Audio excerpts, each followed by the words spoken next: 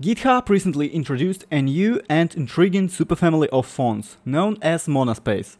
The main benefit of the Monaspace is its design, which allows for a seamless mix and match of each Monaspace font. Also, Monaspace fonts has texture healing and code ligatures. As you can see, triple equals, fancy arrows, and etc. Texture healing is a technique that evens out the texture of the text, making it more readable and pleasing to the eye. There is 5 fonts. Neon, just kinda basic and just beautiful. Argon, a bit more sharper than Neon.